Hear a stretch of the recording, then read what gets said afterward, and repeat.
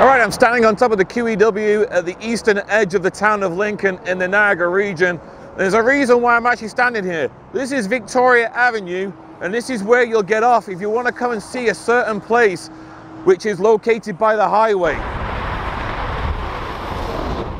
Over 200,000 vehicles travel along this QEW on a daily basis in the summer months. And most of those motorists would have noticed one thing at the side of the highway, a landmark that clearly stands out like a sore thumb. So today I finally got off the highway and I'm gonna go and check this landmark out. So come and join me. My name is Nigel Hay. This is Nigel's Cheap Vlogs, and this is Niagara.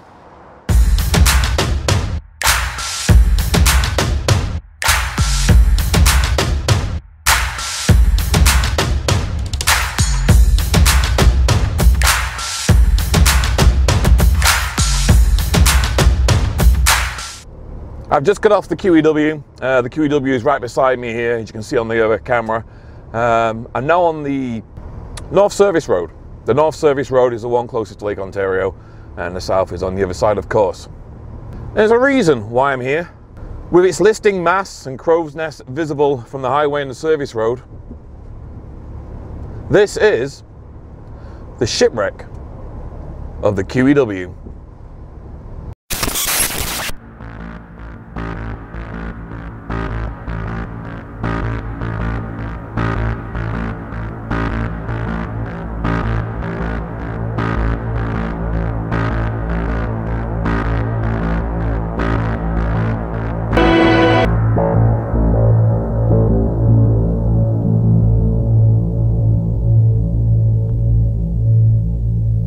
All right, here I am. This is Jordan Harbour, and this is home to this very eerie landmark, which over the years has had many people asking the question, what is it, how did it get here, and what actually happened to it? This is what we're here to see, this shipwreck.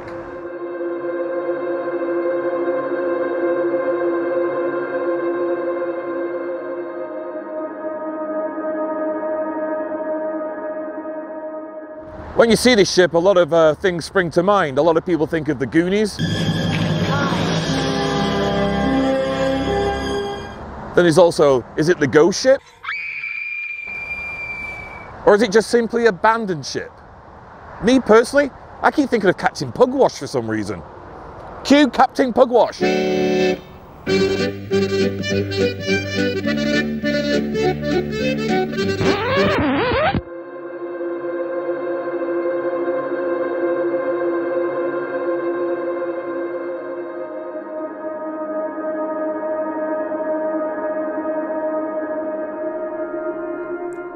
Her name is La Grande Hermine, but she's not the original.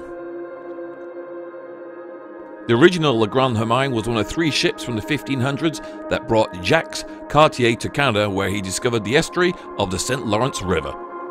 While the original did not survive into the modern day, a replica was built for the Montreal's 1967 Expo event.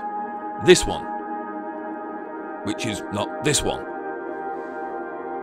The vessel was first called the SS La Progresse in its first life, being a steam ferry back in 1914. Then she became the SS La Vérendrye in 1930.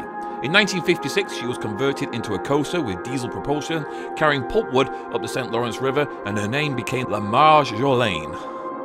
In the mid-1970s, she was then sold to become a towboat on the Saguenay River, and in 1982 she was transformed into a floating restaurant, but it was not a success and she remained inactive. That was until 1991 when she was transformed. The 140-foot hull was outfitted with a wood veneer that converted it into the second replica of La Grande Hermine, the largest of the 3 ships used by Jacques Cartier.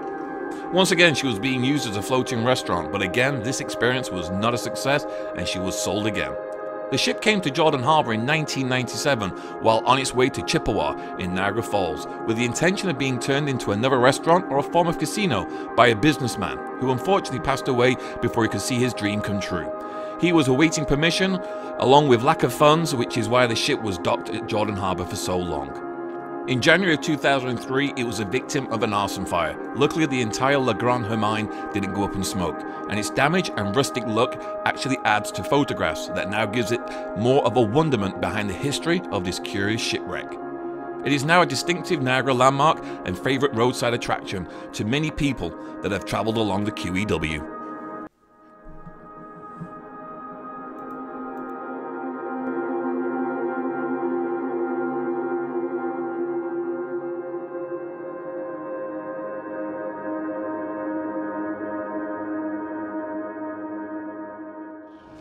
As you can see from the ship behind me now, the veneer that was placed on it back in the mid-90s is virtually all but gone now. There's only a few little pieces of it left, and now it's just its steel hull that is left, which is the original ship, which was built in 1914, a steel hull vessel. And yeah, due to the fire back in 2003 and all the storms they've had here over the years, the ship has just rotted away. It is eerie, and I can understand why people from the QEW see it and want to pull off and find out what it is, because it's very unusual to have just a ship in a harbour like this, because there's nothing else here. Well, apart from the ship, there isn't much else down here, to be quite honest. It's worth looking at. It's a photographer's dream, really. It's you can get some nice shots depending on the weather, that's for certain. But apart from that, there's nothing else here. This is the harbour, Jordan Harbour, the marina. Right now it is winter, there's no boats here. And there's no ice, so there's no ice fishing either. But come the summer months, the whole area be full of boats, no doubt. You can launch your boat from here. And just to think, that shipwreck, Le Grand Hermain, sailed right through that entranceway over 20 years ago, and has been there ever since.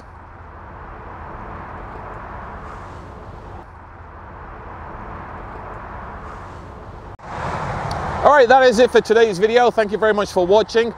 This has been the shipwreck of the QEW, the Le Grand Hermain, however you want to pronounce it. I thank you very much for watching. I hope you found it factual. I hope you've learned something. If you've really enjoyed the video, I kindly ask that you share it with other people who've always questioned what this ship is on the QEW.